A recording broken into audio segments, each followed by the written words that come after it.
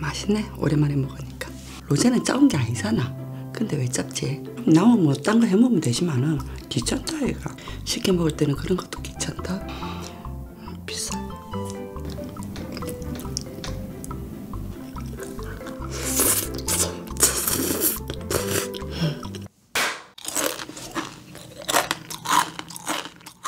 안녕하세요, 손미미입니다. 오늘의 메뉴는 엽기떡볶이를 준비했습니다. 오늘도 맛있게 잘 먹겠습니다. 로제 떡볶이인데 반반으로 준비했습니다. 오뎅하고 떡하고 반반으로 나온다고 하더라고요.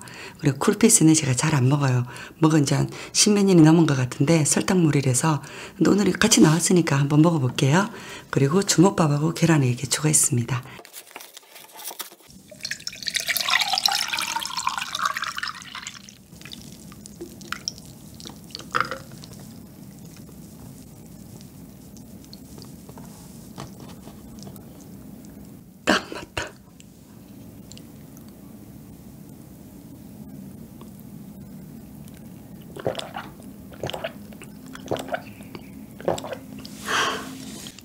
맛있네. 오랜만에 먹으니까.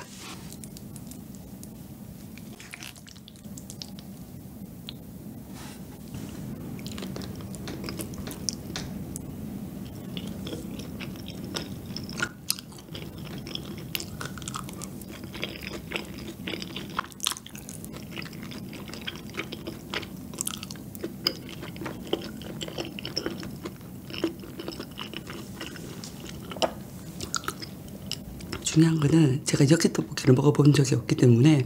근데 원래 조금 짭짤한가요, 이게? 다시 먹어보자.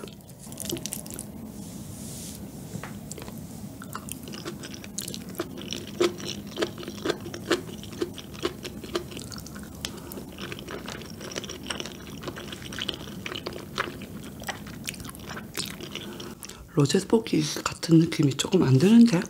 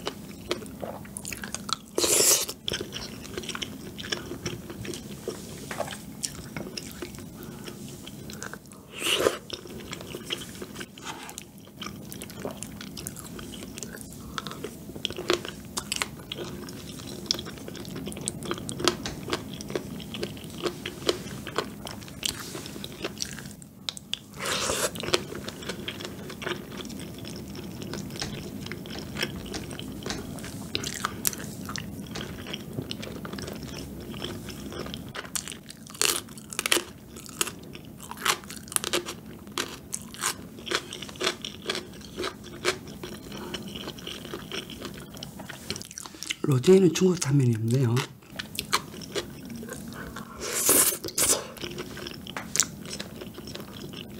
엽기떡볶이는 중국 당면 이런 게 없나? 따로 추가해야 되나?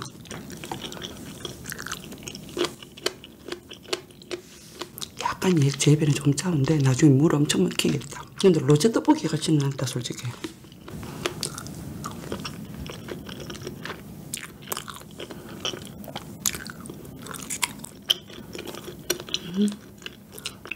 떡은 좀 쫄깃하네.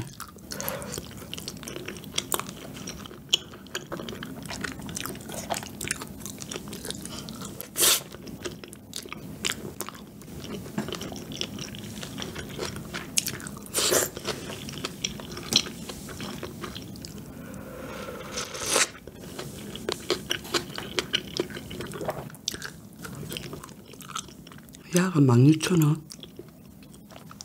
야가 16,000원이라고? 좀 비싸다.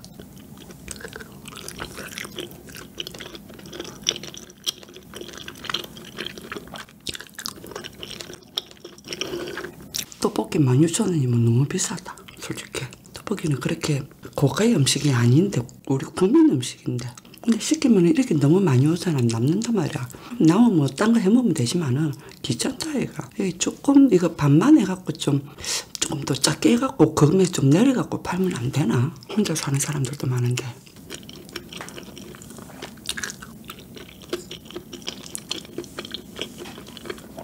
(16,000원에) 배달료 2,000원, 우리 집은 1,000원 더 추가.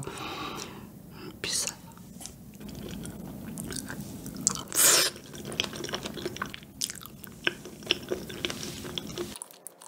저는 솔직히 이거 지금 환장하게 맛있겠다 이거 모르겠다.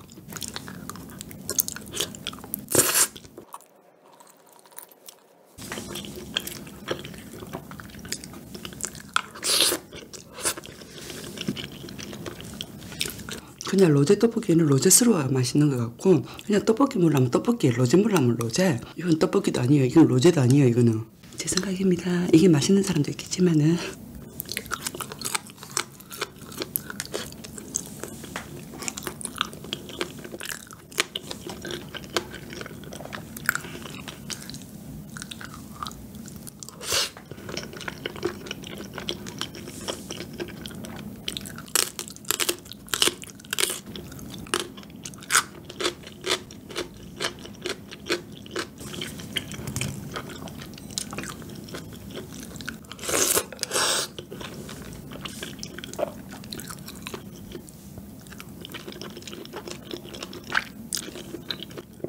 맛이 없다는 건 아닌데 제 입에는 또 조금 살짝 짜워요.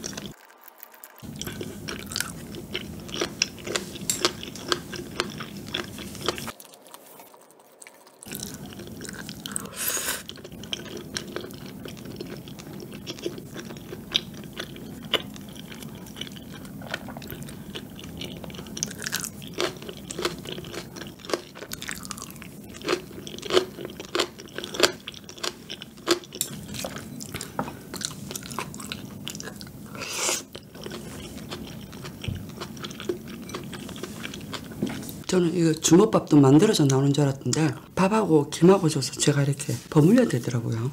쉽게 먹을 때는 그런 것도 귀찮다.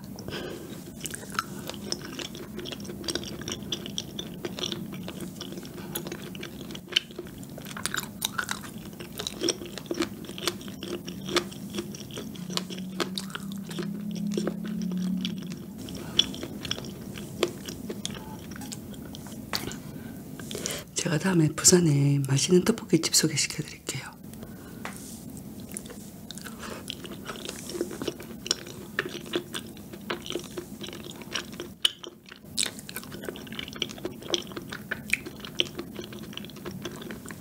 짜봐서 그만 먹어야겠다.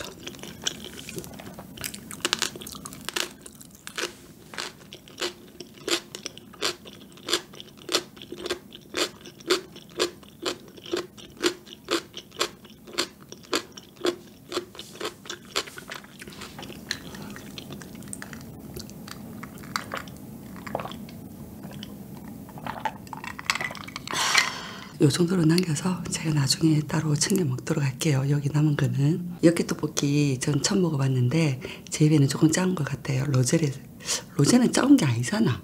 근데 왜 작지? 조금 작다. 그러면 일반 떡볶이는 더 작을까 이가? 로제가 이렇게 작으면 이게 또 대리점마다 조금 다르겠죠. 그래 다르기야. 떡은 쫄깃쫄깃했는데 근데 이제 참 희한한 게 당면이 없으니까 좀 허전하다. 떡볶이에 당면을 넣어야 될 것 같아. 오늘 메뉴는 조금 로제도 아니고 쏘쏘 일단 저는 조금 짜온 걸 별로 안 좋아하거든요. 매운 거는 좋아해도 로제 아니라는 느낌이 좀 많이 들고 이럴 바에 그냥 떡볶이 먹겠다라는 생각. 로제는 확실하게 로제스러워야 맛있는 것 같아요. 오늘도 그래도 맛있는 경험했고요. 안 먹어본 것보다 먹어본 게 후회는 없잖아요. 다음에 미련도 안 생기고. 오늘 맛있게 잘 먹었습니다. 우리 다음에 더 좋은 영상으로 만나요. 안녕.